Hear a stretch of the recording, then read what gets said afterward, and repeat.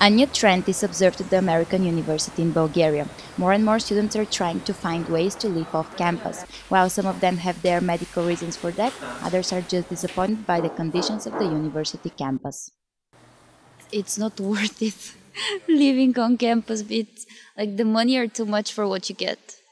And when you live off campus, you pay less and you receive more in terms of you have your private space, you have more time, nobody is there to bother you or to nag you about something.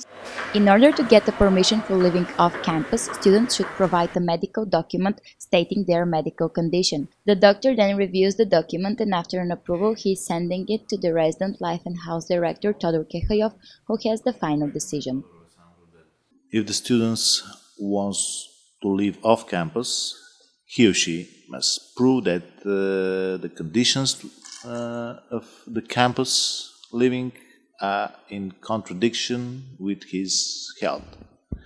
After we started this procedure for reviewing all requests for medical reason for living off campus, it just happens like an outbreak, an epidemic situation with the asthma and similar diseases.